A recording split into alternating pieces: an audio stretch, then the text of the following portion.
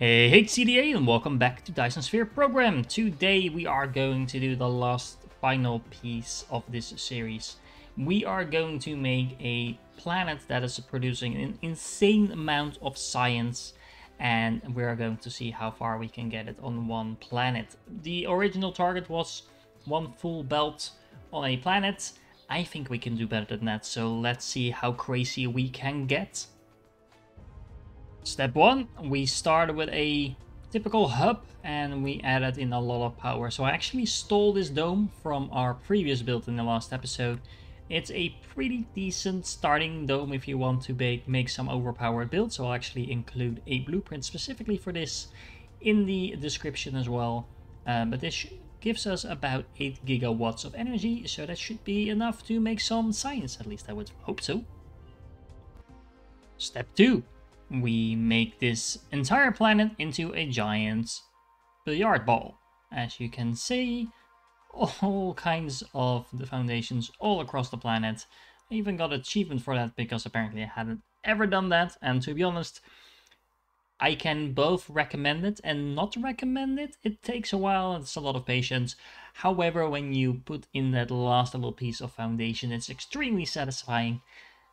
So yeah, if that's your thing, definitely go for it. It's fun to do at least once, and hey, you get an achievement for it. So anyway, now we just need to fill this up, and that will probably take even longer, but yeah, we have a goal in mind, so let's get to it. So this should get us some science, but yeah, it's gonna take a while to actually build all of this, considering my FPS just plummeted when I put down all these blueprints. So in case you're wondering, is it my PC that's completely ruining my gameplay, or is it the game that's ruining the gameplay? Well, it's probably the latter, because to be honest, at some point you do get to a point where your PC just basically goes like, no, just no. And to be honest, I have a pretty high-end machine at the moment, but yeah, even my machine will have a pretty big struggle when you're placing down 72,000 buildings at the same time. It will actually improve once you start building the buildings. Honestly, for some reason, the blueprints really seem to have a very high tax on the computing power of your PC and the it's probably the graphics or the CPU. I'm not entirely sure what's causing the issue. I'm not an expert on that field, but it's noticeable that the more you build, the better the FPS again becomes. So apparently just showing these ghost buildings is quite taxing on the system. Anyway, be right back a few hours while building this.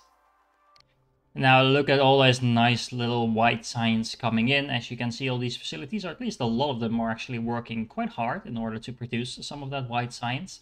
But they're not working at optimal speed just yet. And that has everything to do with the fact that we actually need more base materials.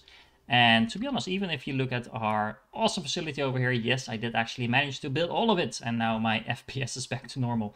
As you can see, a lot of them are lit up, so we are producing quite a lot of science already.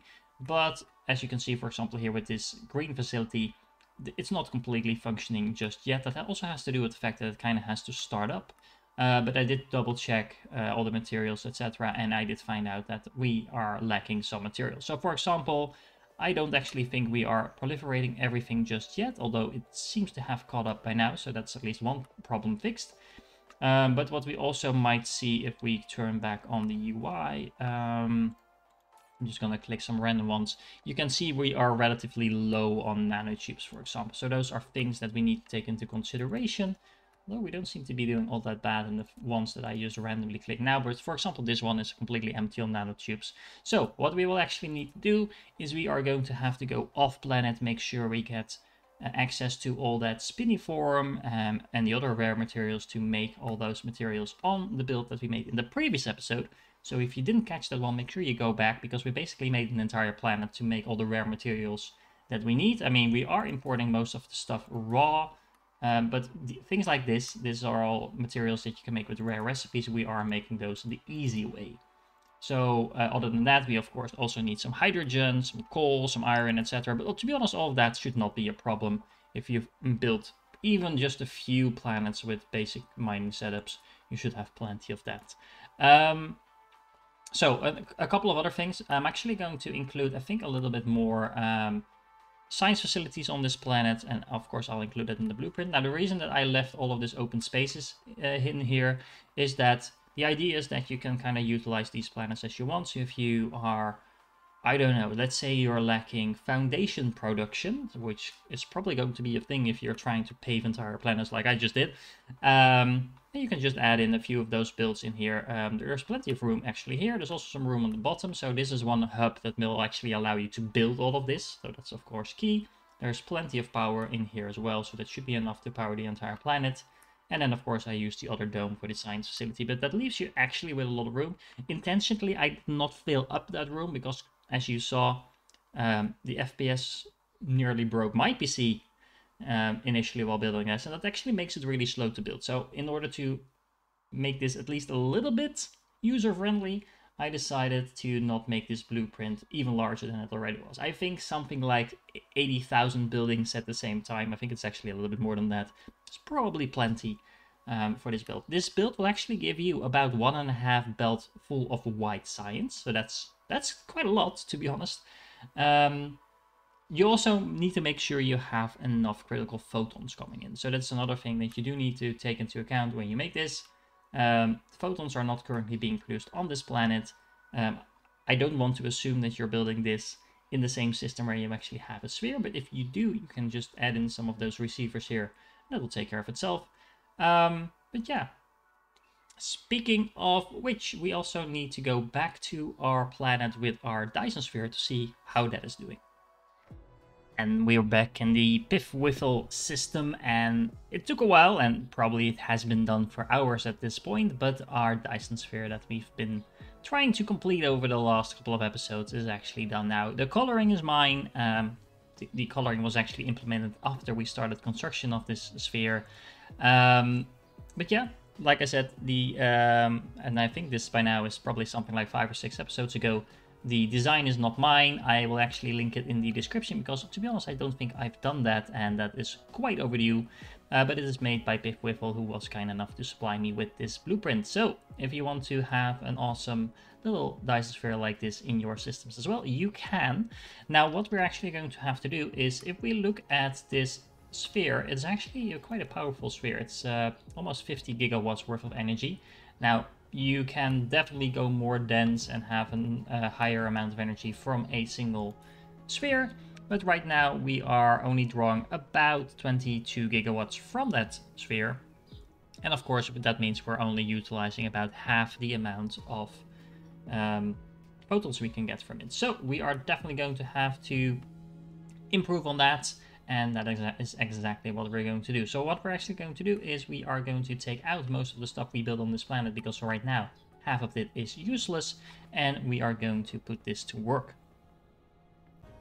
Okay, so remember this build where we had this awesome science facility in the middle with some receiving solar receivers, I should say, receiving solar receivers. Yes, I said that.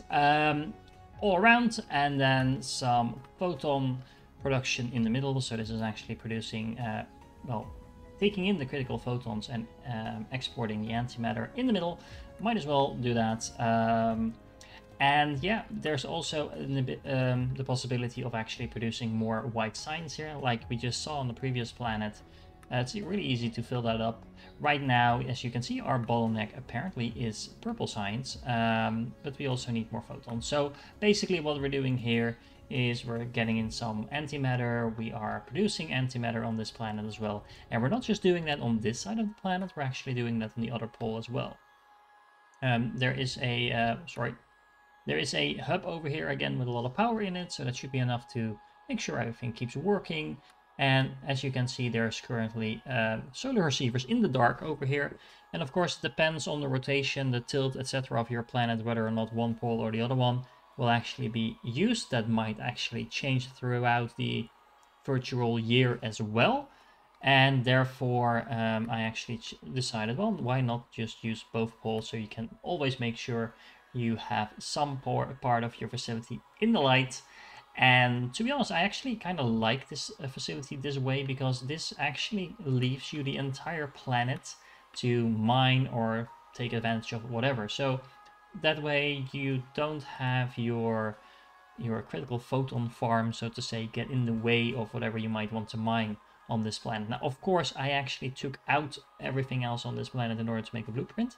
I just realized I probably didn't have to do that, but anyway, what you can actually do yourself as well is if you have planets like this. So on this planet, for example, in this playthrough, I had, I think, about 5,000 solar panels, things like that. I actually took out all of them because that will actually save you in terms of memory later in the game. I mean, this little bunch of artificial suns is actually producing, I think, 3 times as much power as all my solar panels combined were doing. So completely up to you, but it is something you could do. Revisit your old planets and optimize them in such a way that you have the minimum amount of lag as a result of that. So yeah, this will take care of all your critical photon farming, assuming of course you have Dyson spheres, but we already had pretty decent builds in order to make sure you have enough rockets and you have enough solar panels in order to make all your Dyson spheres. So feel free to make some more of those, and then you pretty much can make sure you get an infinite amount of critical photons, and as a result, antimatter. Now, one last thing that we need to do in order to really get our white science facility up and running is actually tap into all of those rare sciences, rare resources, I should say. That is not interesting to watch at all. It's simply visiting the planets that have the rare stuff on them and make sure we mine them, or we visit the orbital collectors and stuff like that. So I'll do that off screen, and then let's see if we can get some achievements going for the white science. So do you remember this one, guys? The little landing pod we started out with? Remember that I once upon a time decided that we would be going for the achievement to complete the game without actually removing your landing pod? Well, we are back on our home planet, or at least the planet that we started on. We are completely done with our goal of producing one tier 3 belt of white science, blue science. No, that's a blue belt, it's white science. Anyway, you can do the math. 108,000 universe matrices per hour is the same as one full belt. We're actually producing more already. But yeah, that is what we were going for, so mission completed. It's actually kind of fun to look around our little planet. You might remember our mall. I actually just left this planet intact. I always like just looking around what we've done before. This is pretty much the first 10, 20 episodes or something like that. But yeah, there we go. So, we actually are now Icarus PhD. Apparently I didn't have that achievement either. But yes, we indeed completed the game without dismantling the landing capsule, and we got the achievement for producing one full belt of white science. So guys, I guess that is mission completed for this series. I don't really have any other thing that I want to do in this series in particular. I'm really excited about the combat update that is going to hopefully come either during or just after the summer. There have been some delays. If there is anything in particular that you would really want me to cover on Dyson Sphere in between, let me know. Like I said, I think in the last episode as well, I will probably make a few guides on some stuff in the game, because that really helps people prepare for the combat update, so it will be really relevant back then. Hopefully, at least if they're not changing too much stuff. And in between, there's plenty of stuff we can do on the channel in terms of other games. There's actually quite a few things that have been coming out that I'm really interested in, and actually that will be coming out over the next few months as well. But of course, as soon as Dyson Sphere, the combat update is out, or any other update for that matter, I will be back and make sure we are going to talk about that. For now, if you're still here by the end of this episode, you are a true legend. I really appreciate you guys all supporting me throughout this entire series. It's been amazing to get all your feedback, and I really enjoyed that. So, without further ado, I think it is the end of this episode for now, and the end of this series for now. But once again, thank you for watching, and I will catch you in the next one.